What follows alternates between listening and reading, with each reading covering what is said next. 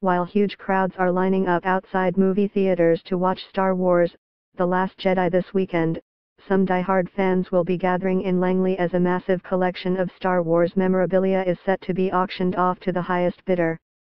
Able Auctions will be selling hundreds of vintage action figures, comic books, statues and other items related to the Star Wars movie franchise.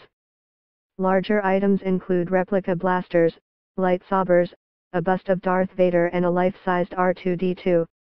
Read more: fans take in Star Wars: The Last Jedi in Vancouver.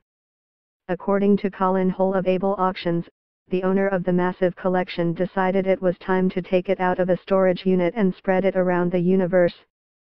He figured it's better off to get it out there, sell it off, get the money and have other people that have space or want to enjoy it to actually enjoy it rather than sitting up in a warehouse being boxed up for years, he said.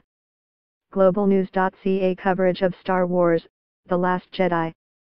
The auction features several Star Wars action figures still sealed in their original packaging, which greatly increases their value.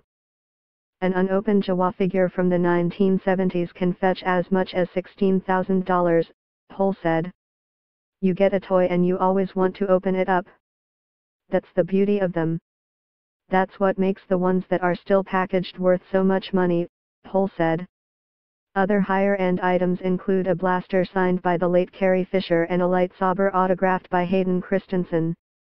Read more: Star Wars: The Last Jedi review, The Force finds balance.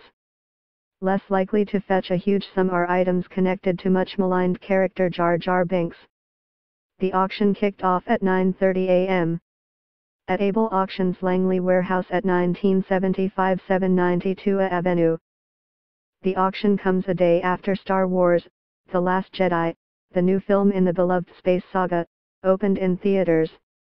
The film is on track to ring up around $200 million at domestic theaters over the weekend, distributor Walt Disney Co. said on Friday. With files from Ted Field and Reuters.